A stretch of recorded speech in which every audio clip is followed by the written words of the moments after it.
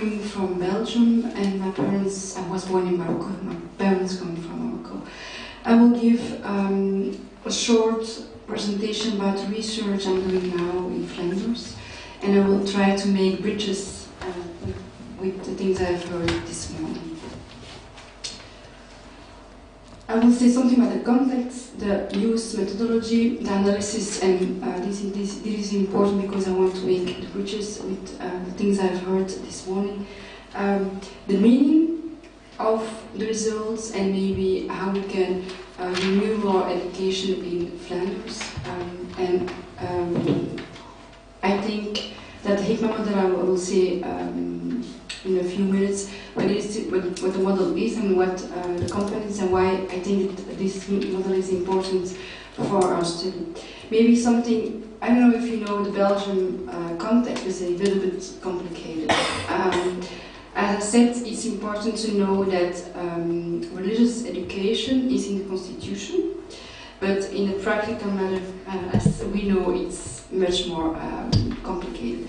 We have two big denomination schools, let's say the Catholic schools, and then we have the public schools where everyone normally can go on, and then we have some Jewish schools and so on. But that is the 2-3% of the schools. So it's important to know why this research is in Flanders and not in Brussels and not in Wallonia, but it will hopefully become clear during the presentation. The research that we are doing in Brussels and Leuven at the Catholic University of Leuven is about ideals. Why? Because it has never been done. We have less or more the same situation as France. Everything that has to do with religion is private, and everything outside is just have to be like, of how is it, separate. Okay. So that's really important to know. We try to interview parents, Muslim Flemish-speaking parents, and Muslim Flemish-speaking youngsters to see what do they think, and when we know that what the ideals of those people are, then we can think about models to make them critical persons and think critical about their religion. That's important. It's inspired, in fact, from the psychology. Maybe I didn't mention it, I'm a jurist, so I'm a lawyer, but also a pedagogue, so I'm working at the cross of those two domains. So it's based on studies that has been done with colleagues in UK, in Germany, and in Holland. We are doing a parallel study with our Dutch-speaking, Dutch Holland. Okay, those are the two main questions that we ask. Really simple. How do you want your child to be when he's adult? And in fact, we know which frame we are starting from, because we want to know which religious ideals parents give to their youngsters and what is the vision of those youngsters. Is there a difference? Okay. Why is it important? In Belgium, we have just commemorate the 40 years of migrations. We are just a really new group of migrations, minority in Belgium. So it's important to know what's the vision that those parents and those youngsters have, much more in the frame of religious education in schools. That's technical how we do the coding, and it's based on literature, but it's really open because it's the first time that such a research has been done in Flanders, in Belgium. It's just an explorative study. So we look at the sociological literature, but because it's from a psychological and pedagogical approach, we just analyze data in an open way.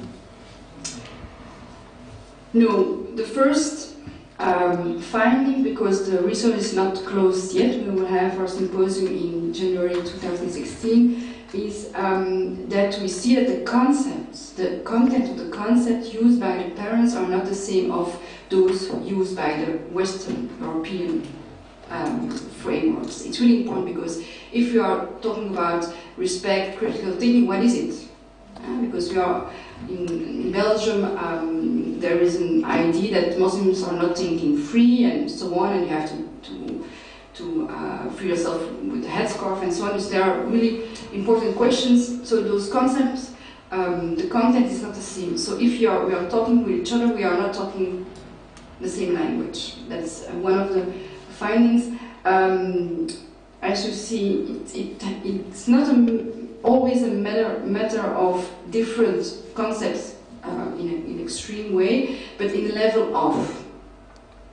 So if we ask parents, how you want your child, what is important, and they say autonomous, he is free, or make his choice by himself, and so on. They do agree, but what is it, make your choice by yourself? Because we have the Quran and it's not free, and what does it mean? So you see, it's the same, but what is it? Where is the difference? It's difficult to know exactly where the difference is. So we concluded that I think every Muslim will agree, or almost every Muslim will agree, that being Muslim is a way of life. At the one hand, it's easy. But on the other hand, it's not easy, because if we translate this fact or this observation in schools, then we have a problem. Because public schools will tell you, okay, but we are not a Muslim school, and how you are going to manage, and what is the information that we are going to give in the courses of religious education. I'm only speaking about the education of religion in public schools. As I said, it's important to have insights of those concepts that young parents have. Why is it important? Because we are trying to translate those findings in an educational model. So, because of just a historical fact, there's not really clear vision about what do we have to teach our children, and I do not agree about the content. I think we have to educate our children in attitudes and not really knowledge. Of course you need knowledge as skills, but I think it's much more important to make and have attitudes that make them think by themselves, search information, be critical, what's wrong, what's good for me, or what's not good for me. So I think it's important to, okay, how are we going to translate it for education? And the colleague, I think, said this morning, this question from how can we translate it in didactic forms? And we have some ideas like discussions, discussion groups, be critical, so the Socratic way of asking, making materials that can be used and trigger the youngsters. So that are some of the arguments to give another approach for education. Okay. I will close, so I will this my last slide. Rosnani Hashim is a professor in Malaysia. She's, I think, 10 years now, 15 years, working on a model. As you know, there is much of reform also in Asia. And she developed a model that is based on philosophy with children. I don't know if you are familiar with the concept. It is an European or West European concept, but she translated. I will be short, so I will not be really technical, but she's convinced that you can also do philosophy of theorizing with Muslim children, with Quranic material, with Hadith material, just with materials that in fact are in history not always looked as we can be critical on the Quran. So in the beginning her model was named Philosophy for Children, and she had much critics, and you can feel the how we say it in English, you can feel that there is a discussion that philosophy, Muslims link that with Christian or a Greek or a non-religious framework, but in fact that's not true. You can think and you can ask questions and you can be critical with the material that the Quran, the Hadith, of historical materials. So that's why afterwards she named it Hikmah model. It was also one of the questions, what is Hikmah, what is wisdom, and how can we interpret it? But for her it's okay, how can I make youngsters in her case to more wisdom, right? To make them knowledge, to give them skills, and then to make competent, give an attitude, then to come to wisdom afterwards as adults and react in that way. So, as I mentioned, by questioning, by discussion in groups, by reading, and so on. And her new element, as I mentioned, was she really introduced Quran text and Hadith, and it was really revolutionary, revolution in that way of thinking. So we are trying to translate what our findings in the research to an Islamic new model with this element to reform the religious education in public schools, because in Catholic schools we don't have access, but in the public schools, and it's quite revolutionary to do that in our public schools. So I think. Thank you.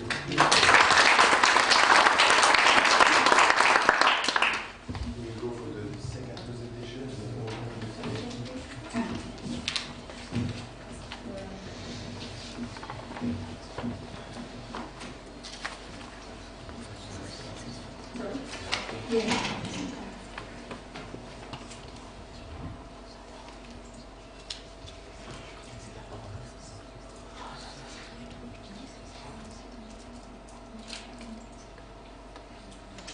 Okay, assalamu alaikum everybody, good afternoon. My name is Maria Mazia. I wouldn't say where I come from, which is a long story, but to make it very brief, I was born and raised in Denmark to Egyptian parents, and currently I live in Durham in the UK. I'm a research associate at Durham University, and today I'll be presenting on behalf of my colleagues through Richard and Jane. The topic was that we were given to present upon is really interesting because we were trying with my colleagues to find a way to frame our projects to fit that topic, and I think and I hope we were successful in this regard.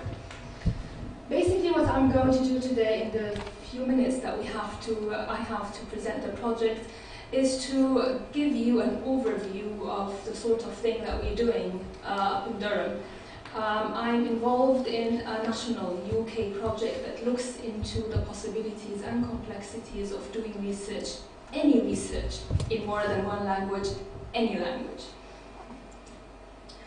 So, in terms of establishing the focus in relation to the title that we were given, when it comes to education, we talk about a UK-based international educational project.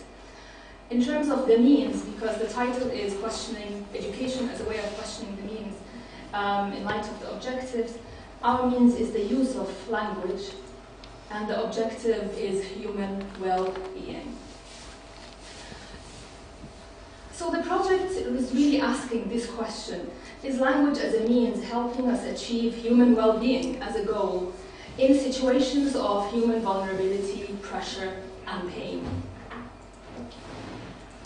This is particularly because of the research that talks about that intense pain is world-destroying, and also that intense pain is also language-destroying, as the content of one's world disintegrates, so that which would express and project the self is robbed of its source and its subject. Word, self, and voice are lost or nearly lost. So basically we're looking into what happens to language when a person is in a vulnerable situation. I'm going to explain this a bit better now. The project is called Researching Multilingually at the Borders of Language, the Law, and the State.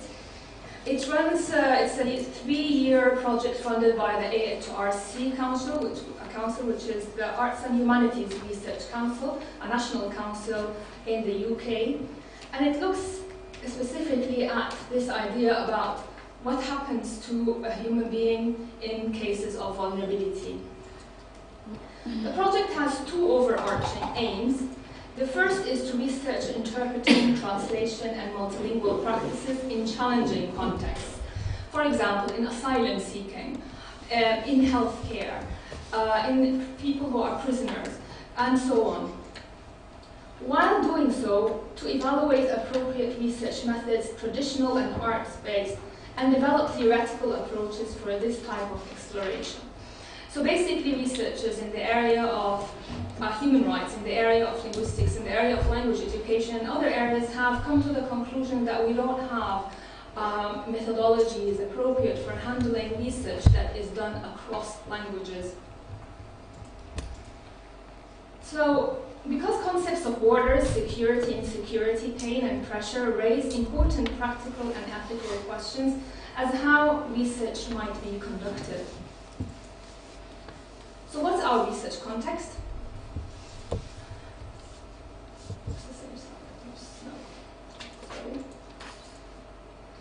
We try here, because this is a research methodology project, we try to focus on methods.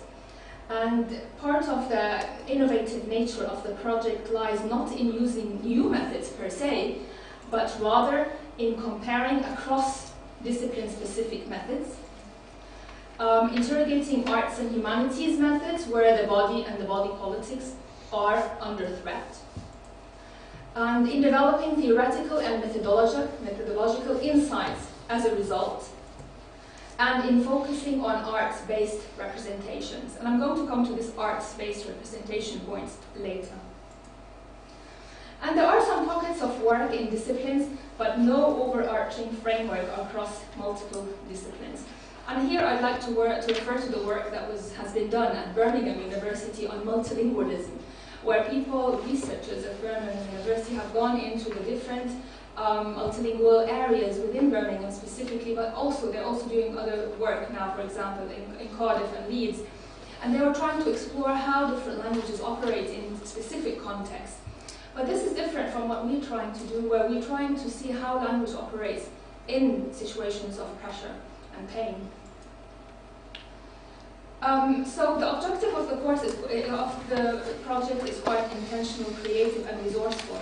We have an overarching construct for thinking about the possibilities and complexities of researching multilingually.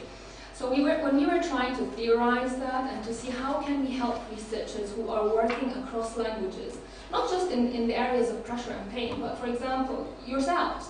I assume that many of you are doing research in more than one language in different areas, in the oil industry or in religious studies or in the education. How can we help you as members of this project understand better the possibilities and complexities of doing research in more than one language? So our overarching construct is developing researcher intentionality.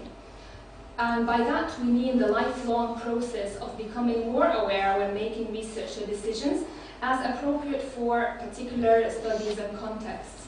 Increasing purposeful so that researchers become increasingly purposeful as researchers rather than simply following fashion or convention.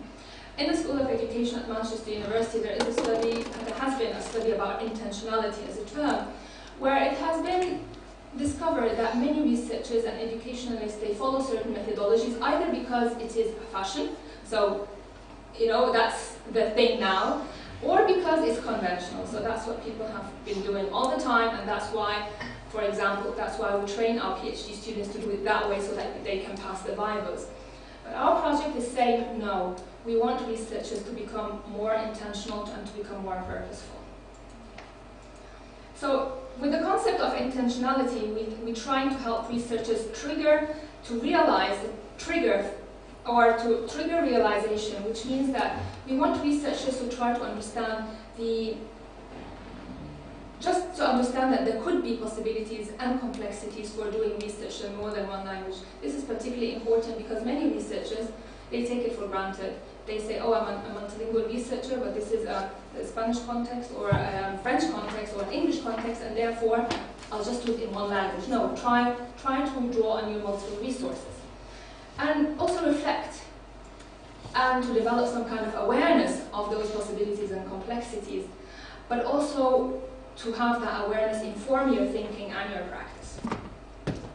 Okay, now the structure of the project is 5 case studies, 2 hubs, and 4 PhD students.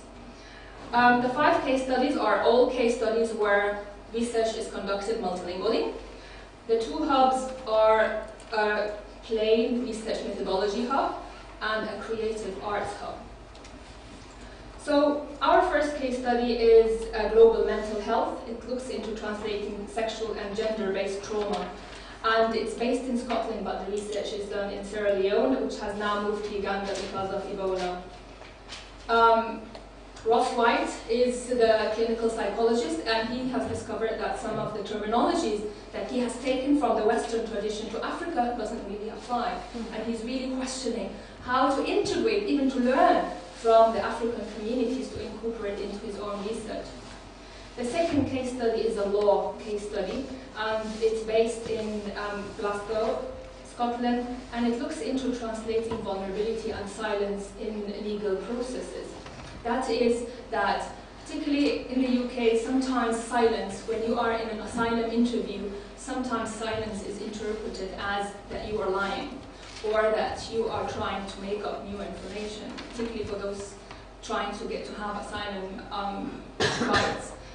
But Sarah and Karen, who are colleagues on this project, are saying, no, silences could be cultural, silences could be so many other things, other than what's commonly known. The third case study is working and researching multilingually at state and EU borders. That is the borders on Romanian and Bulgarian borders. We have colleagues there who are working. Of course, they have a busy time there because of all the Syrian refugees that are coming from Turkey. So there is a lot there about how do border guards deal with these people, and if there are any kind of human rights violations that are happening because of languages. The fourth case study is multilingual ecologies in American Southwest borders, particularly Arizona in the United States, and it's also because of the approximating borders. The fifth case study is the Islamic University of Gaza, which is a partner of our project. They are now developing a program on teaching Arabic as a foreign language, as a way of combating the siege, and a way of reaching out to the international community, a way of presenting a totally new picture of Gaza.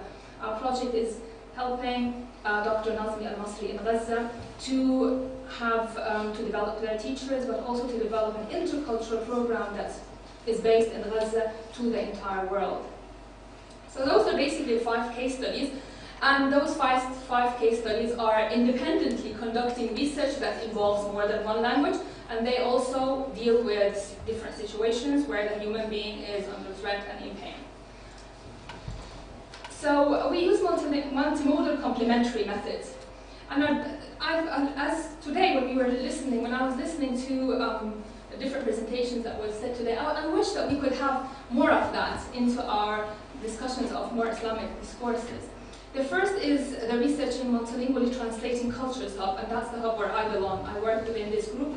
We have this rigorous academic, investigative, comparative methods. So we travel a lot. We accompany those researchers in Bulgaria and Romania, in Arizona, in Glasgow, and we attend those law hearings and we collect data.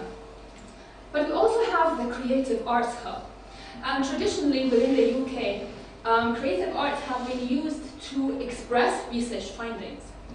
But Alison Phipps, who is the manager, the principal investigator of our project, decided that no, she wants creative arts to be right there from the beginning as a way of collecting data, as a way of research analysis, literature review, and so on. Just so 1 minute of her presentation of why we have creative arts if the internet works.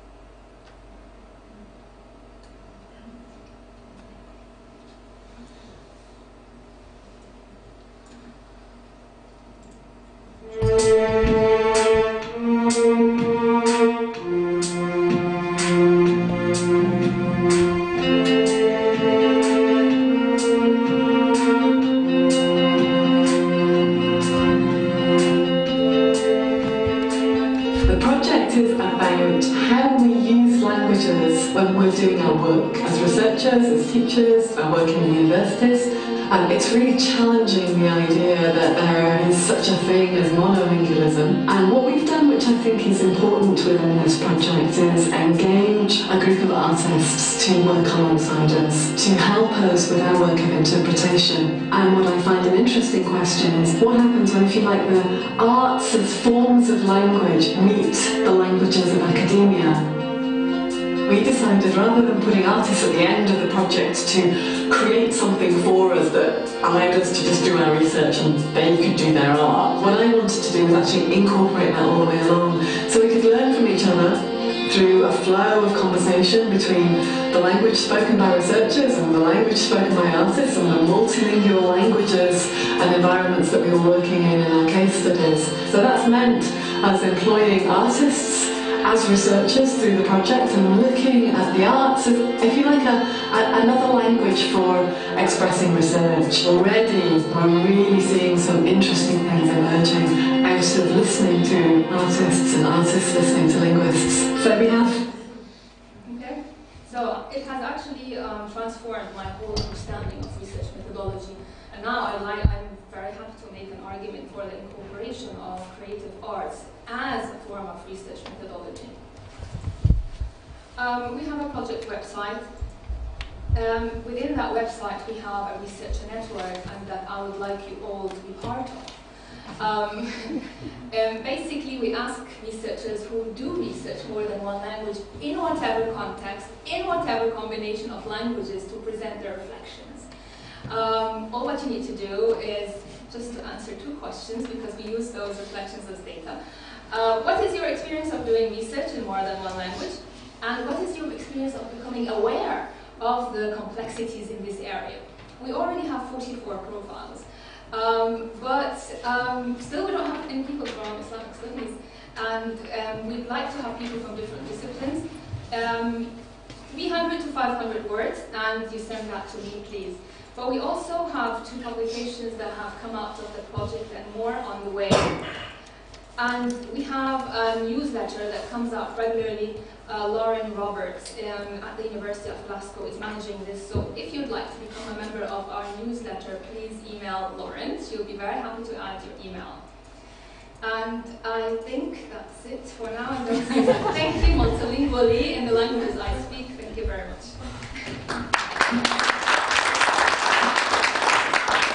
I have some cards that I'd like to distribute that have all information about our project and if you wish. So I'm going to see those. Thank you. Do you have questions about these 2 presentations? Yeah. So the mic is somewhere.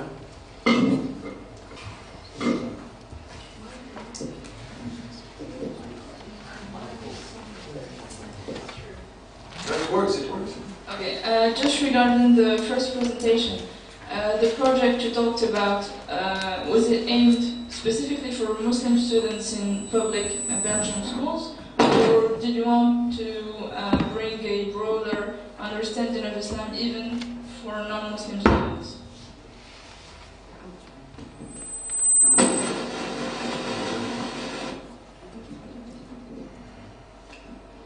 Okay, no, the purpose, in fact we start because the study is also being done in the UK and Germany and Dutch and Holland. And my professor was invited 3 years ago, and in fact it started just, we want to interview Muslims because no one did it in Belgium, so that was the first aim. But afterwards we were thinking, because we are working at the Higher Institute of Family Sciences, and there we are thinking, what can we do with this data, what can we do with these results, and we have 2 aims. Trying to translate it for education, that's my field. My promoter is working in the social sector with family science, in the family sciences. So it was not the first aim, we just want to know what ideals do parents give to their children, and then translate it in family sciences or in education. because we have colleagues doing that with Catholics, with Protestants, but no, not with Muslims. And we also choose that the fact that they are Flemish-speaking Muslims is really important, because we have also French-speaking or Arabic-speaking or Berber-speaking, but that's not the target group.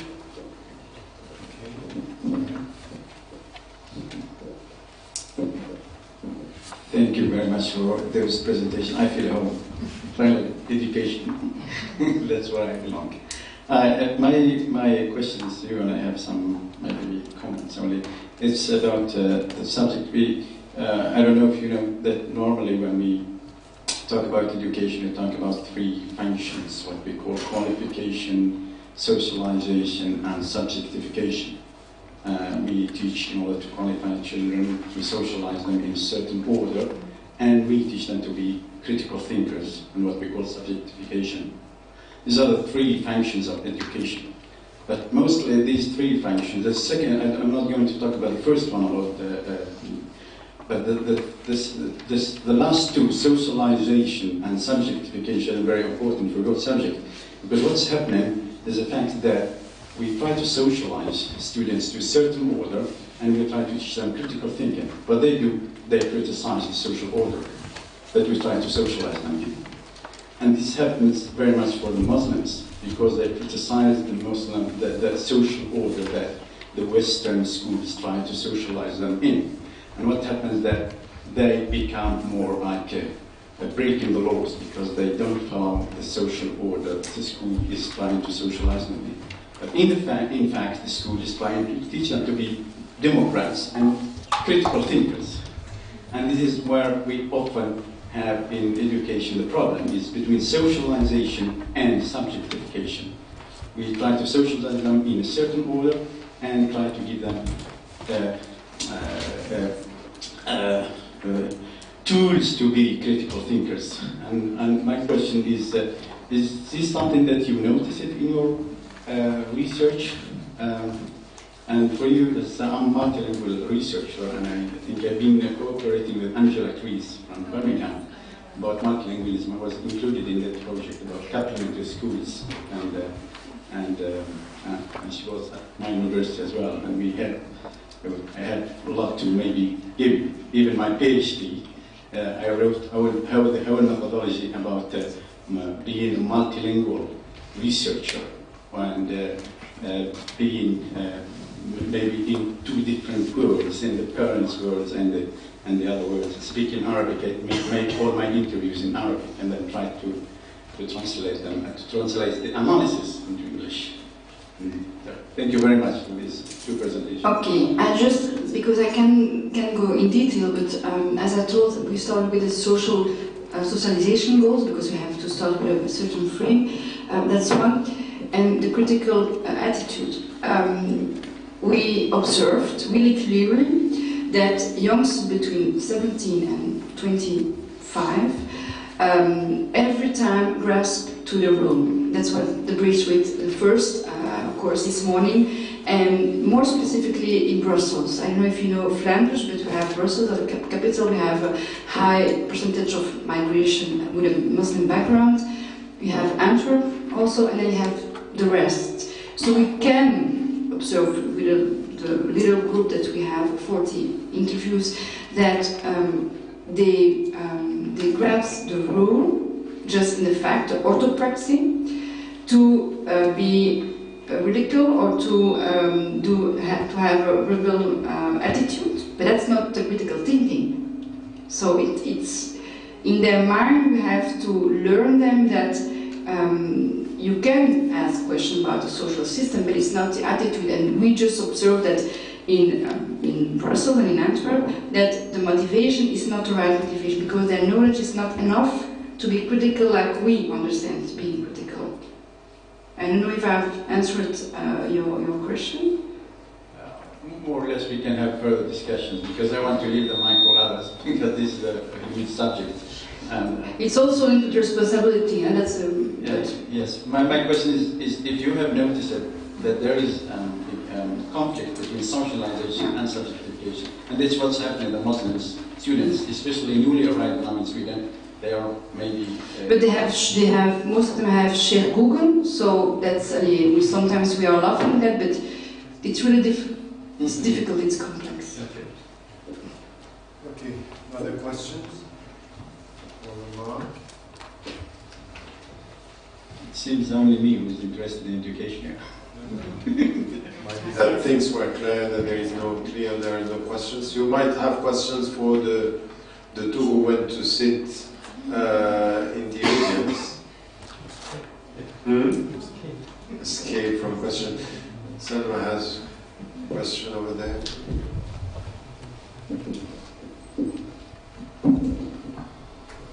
Well, it's only because you're saying nobody's got any interest. I come from Birmingham in England, and we've had the whole issue of Muslims and education being seen through a very sinister light. I don't know if people here have heard of the Trojan horse and how Fox News then called Birmingham a no-go area for any Muslims. And so on the one hand, Muslim parents were being criticised for not being involved enough in all the stereotypes that they're not that interested in the education of their kids. But when Muslim parents became school governors and involved, they were seen as extremist.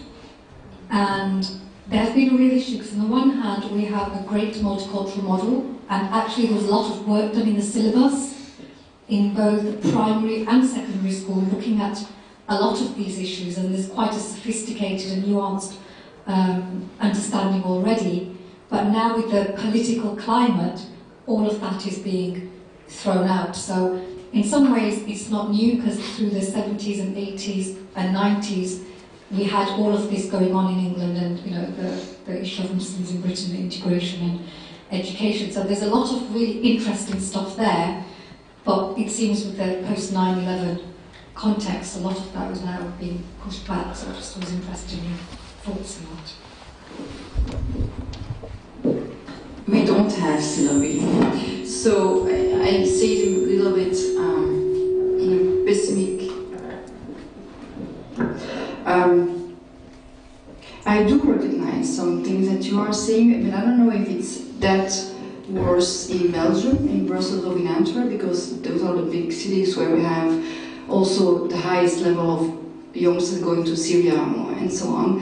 So politicians are really looking at us and saying how can we, in schools, trying to make them less radical or at least critical thinking and knowing what's the right information to believe in and or not. But we don't have syllabi. That's one of the problems. I don't know if you can imagine that we don't have a model in Belgium. And we have teachers coming from Egypt, Turkey, Morocco, whatever, and they don't speak even the language sometimes. So it's really a real problem. So you see, the second part I can't really answer, and also the parents, because we have only 40 years of migration history. The parents, my parents, for example, don't know the language, the system, so it's my generation that with little steps come to be involved in schools and raise their voice, but it's really a hot situation now in Belgium, in Brussels and Antwerp, sure.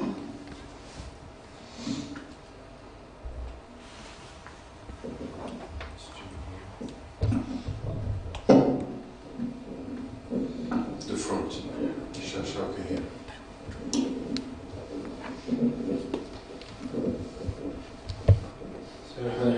Just a question to the sister to avoid receiving questions myself. So, you talked about this multi-linguistical approach and the fact that it could be a methodology even for us to approach things, maybe even revelation and reality, etc. I want you to develop more on this, first of all. Second of all, when you are talking about the language, it seems that you are referring also to culture and to other dimensions of language that are not only spoken language. And this reminded me of a story of the conquistadors when they arrived in South America, and they found the indigenous tribes and they were asking themselves if these indigenous tribes were human or animal. And so for them, the way to know it, I think it comes from Aristotle, is that the human is the laughing animal. So if they laugh, it means that they are animals. So they brought their bouffon, how do you say this? Their clown, you know, this buffoon? And they tried to make them laugh, and nobody laughed. So they were thinking, this was the confirmation that they were really animals. But then one of the leaders of this conquistadors felt, he felt, and they started to laugh, all of them. So just to say that this is maybe an example of the cultural difference, and what do you mean by language? Is it more than just the spoken language? What are the dimensions? Okay, thank you very much for two very interesting questions. The first question, this project emerged from a need within particularly the UK university system, which is currently becoming more and more internationalized. So we're having more and more PhD students who are doing research in all kinds of disciplines in various languages, but supervisors are not really sure how to handle those languages. And historically, supervisors have not been very much encouraging of using languages other than English.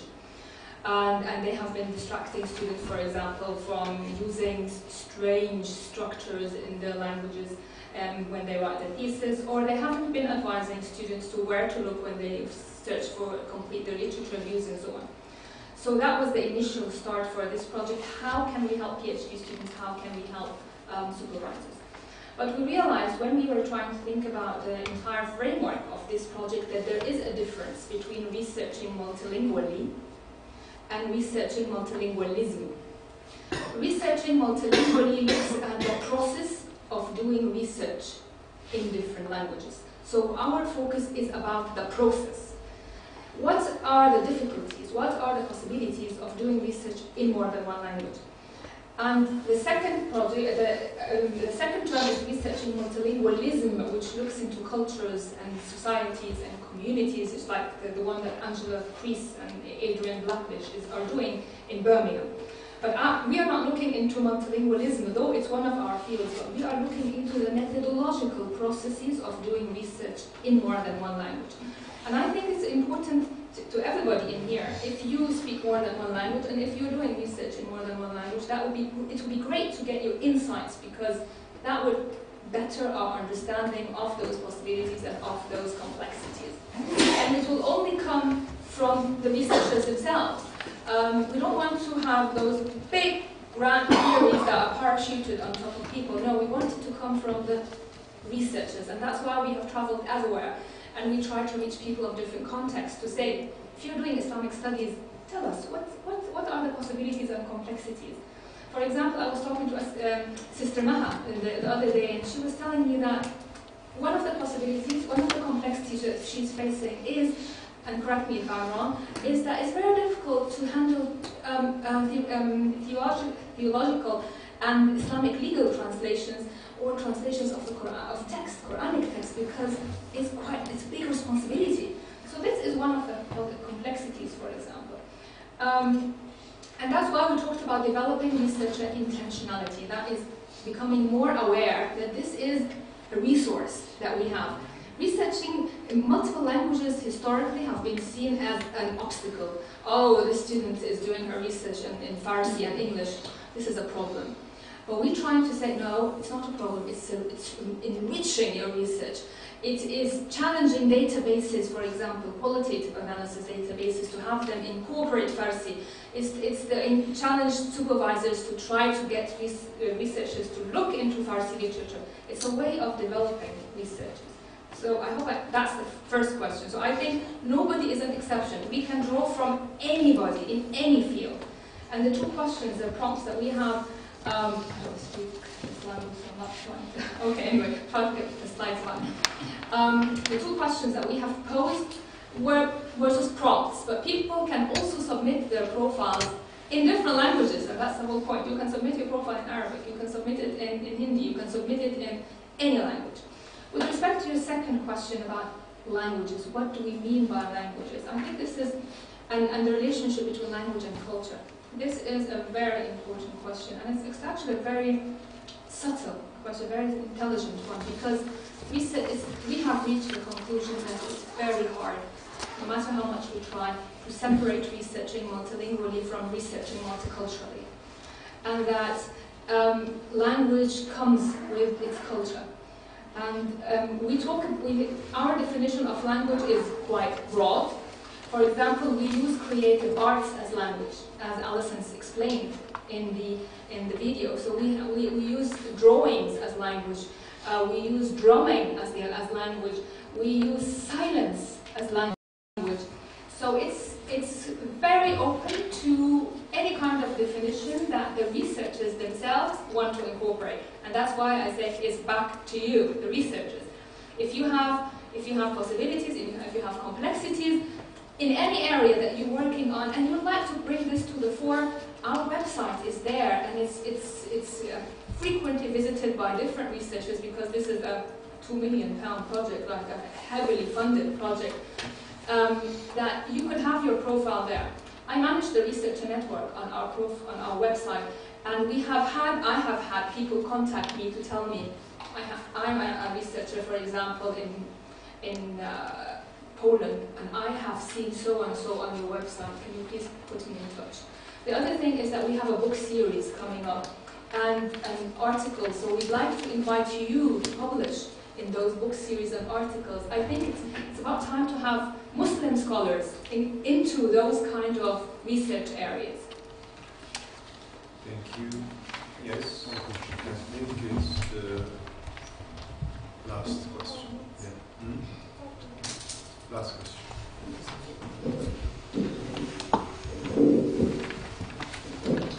Thanks for the presentation. So I have one question regarding one specific question regarding this case study that has been done in Gaza regarding the Arab language as a foreign language for international. So I want to know how you are dealing with the university in Gaza. Is it distance learning? So what the tools are using?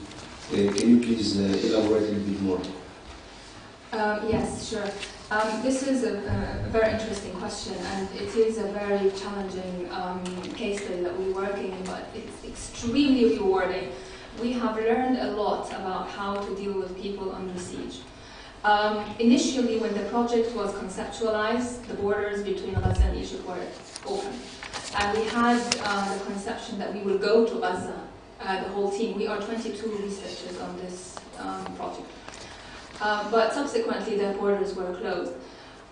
Most of our communication is online and via Skype meetings. However, and the training, recently last month, they had a major training course that was designed in Glasgow and delivered a teacher education program that was delivered to the teachers in Gaza only via Skype. And the researchers in Glasgow were very impressed by the fact that they described themselves as being carried, because the students carried their laptops and showed them the rooms in Gaza. And the researcher was involved, had time to herself, so she woke up with the times in Gaza, she paused for the prayers and so on. So our connection with Gaza is all online, but Nazmi al-Masri, who is in charge of this case study, is developing everything from there. We send him, if he needs any literature to draw upon, we send it to him by email. Of course, there is this immense difficulty of, they don't have regular internet, they don't have regular electricity, so they work on generators. In the winter, they didn't have any heating, so basically he was wearing coats and things. And there are many things that as researchers we take for granted and that are not present in the Gaza context. Recently we have co-authored an article that is called Occupied and Besieged Towards a Rationale for Teaching Arabic as a Foreign Language in Gaza, in which Nazmi envisages this program as a way of breaking the siege. He wants to create more employment for the teachers in Gaza. Gaza has an immense level of unemployment, particularly among teachers. He wants people to feel proud of their identity. He wants to convey a different image of Gaza than the one that's conveyed in the BBC and Western media. So we are, on the other side, we're trying to help him to do that. We have a big symposium for the entire project in Brussels next week, and Nazmi will be with us, and he has always been with us via Skype. We have him in all meetings to the extent that when his connection breaks down, we stop the meetings. People have immense respect for the value of him as an academic and of his entire research group. Thank you. Thank you so much, both of you, for your presentation and your participation and the quality of both of them. So I think that we will carry on the week. So